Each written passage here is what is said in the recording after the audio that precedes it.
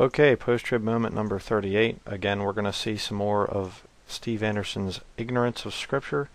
It's just astounding. Let's watch this. He wanted to kill Jesus Christ. And so we see the birth of Christ in Revelation 12. That's a very strong signal to us from God that we've gone back in time, because we know that that has already happened. So as we're reading chapters 1 through 11, there's a very logical, chronological order. Then when we get to chapter 12, we're back to the 1st century A.D. with the birth. Oh, really? We're back to the 1st century A.D., huh? Revelation chapter 12. Let's take a look at that. Now, right here, who is this talking about?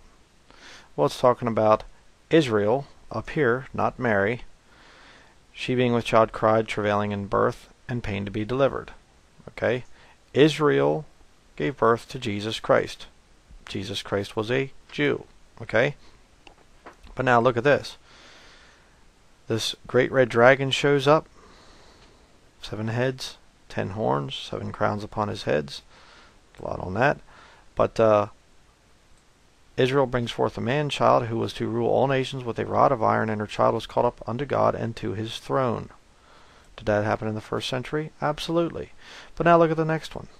And the woman fled into the wilderness, where she hath a place prepared of God, that they should feed her there 1,260 days. 1260. 1260 divided by 365 days in a year equals approximately 3.5 years. Okay? So you have the woman there being fed by God for 3.5 years. Alright? Did this happen in the 1st century? No.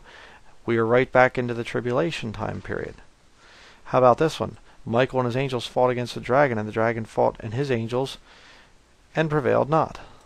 Neither was their place found any more in heaven. The great dragon was cast out, that old serpent called the devil and Satan, which deceiveth the whole world. He was cast out into the earth, and his angels were cast out with him. That has not happened yet. Okay, the devil still has to go before God and give an account of what he's doing. Okay, this has not happened yet. Alright, and it goes on to say a bunch of other things. This is more stuff that's going on in the tribulation. This isn't all 1st century type of stuff. But let's continue here. Birth of Christ, and we go through the chronology all over again. Takes us through chapter 16. The 7th vial of chapter 16 lines up with the 7th trumpet of chapter 11.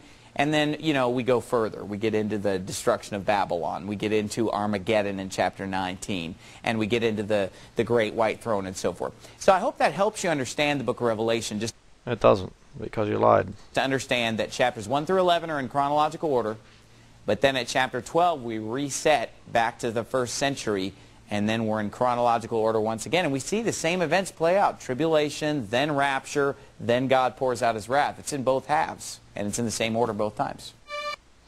No, it isn't. He lied again. Debunking this guy is just so ridiculous. I mean, it's just... Who believes this stuff? I just can't imagine.